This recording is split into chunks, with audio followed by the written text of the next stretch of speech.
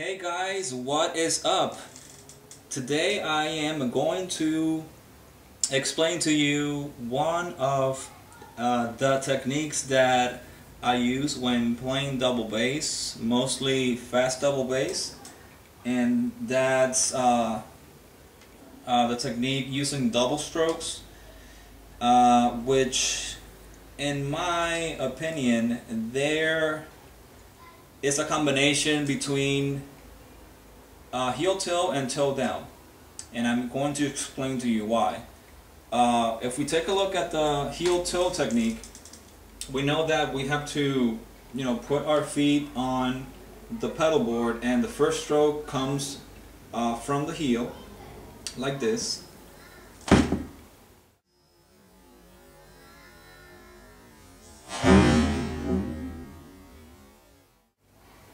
Second stroke comes with the foot or the ball of your foot, and it will be like this.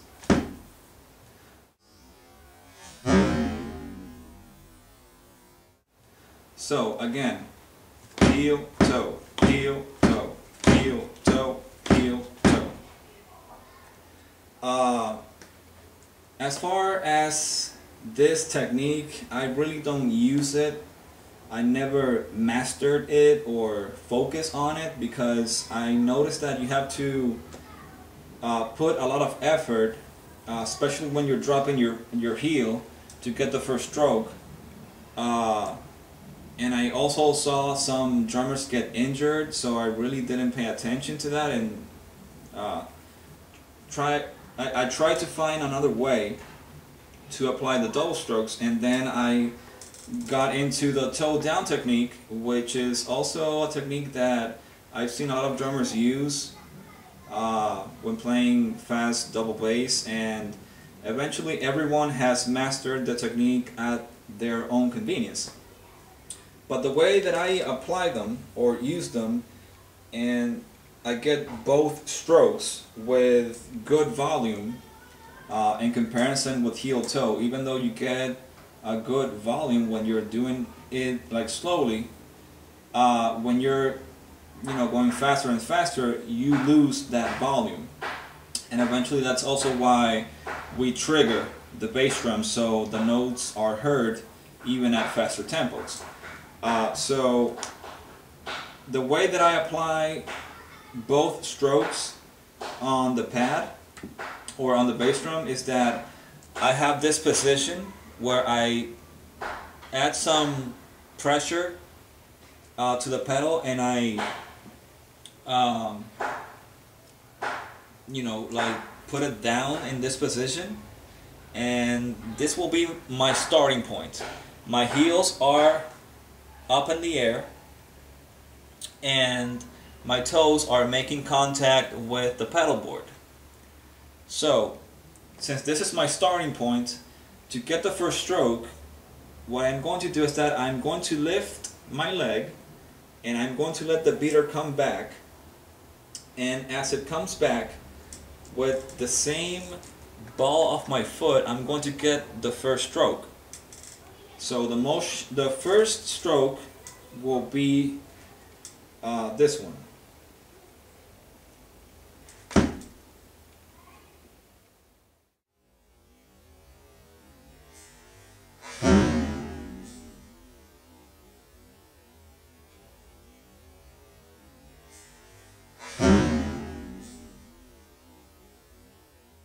That's pretty much the motion.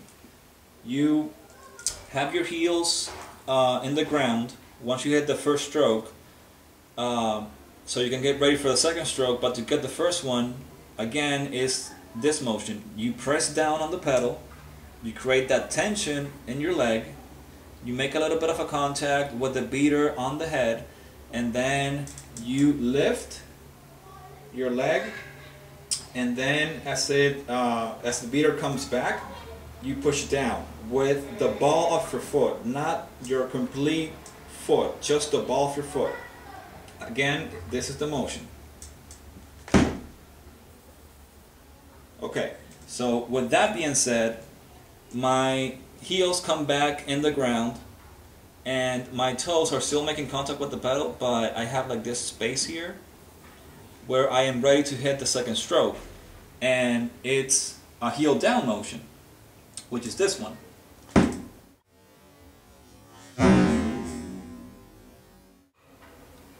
So now you can see that I am back in the same position that I was before, and that's my starting point again.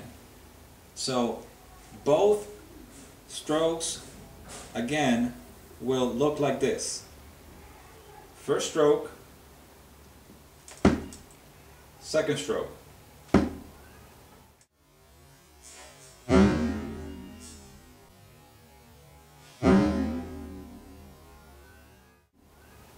First stroke, second stroke.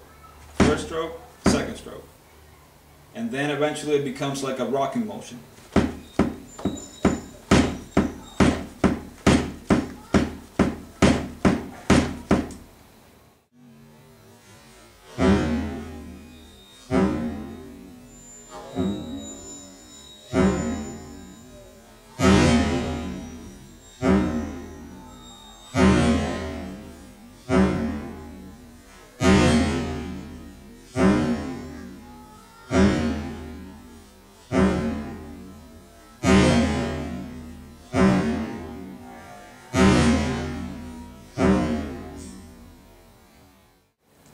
And that's pretty much it. That's the motion itself. So, same thing applies for the left foot.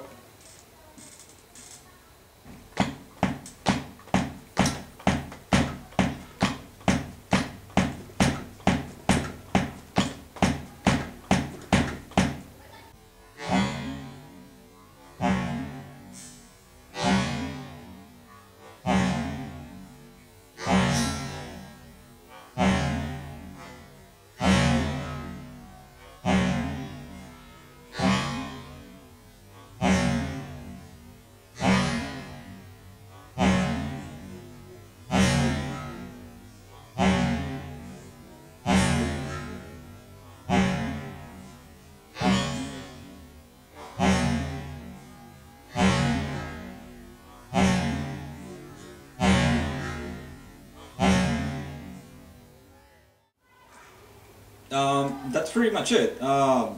My left foot is not as strong as the right one, as you can probably notice, and I didn't warm up that well to, go through this video. So I just wanted to, make it quick enough to answer, some questions.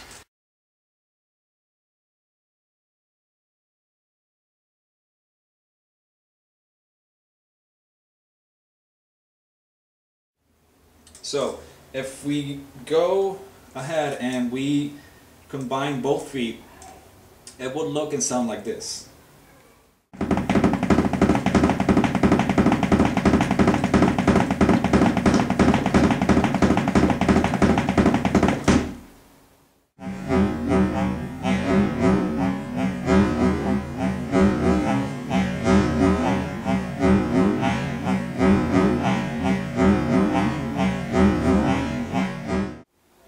That's what it looks like and sounds like. And that's pretty much it. There's not much into it. You just really have to practice, sit down, use a metronome, also put some time frame on it, like if you are going to work on those strokes for let's say 5 minutes at 200 beats per minute, set up that time frame so that way you can have your mindset and achieve that that specific run as fluent as you can.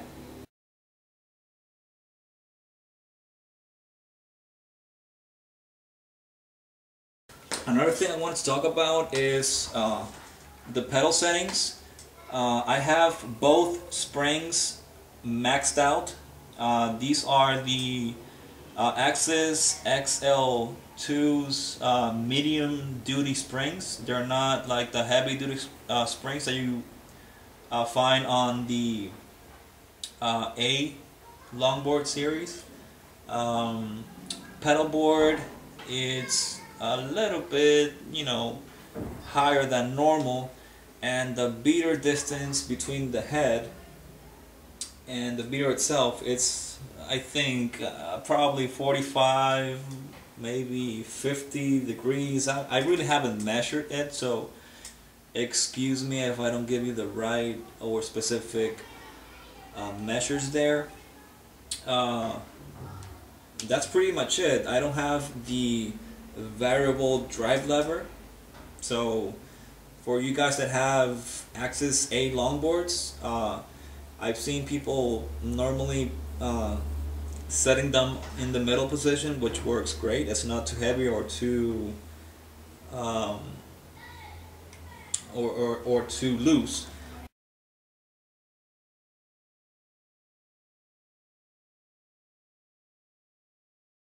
If you guys have any more questions or have any other concerns about the technique, let me know and I'll be more than happy to answer the questions for you. So stay tuned for more videos on double bass techniques.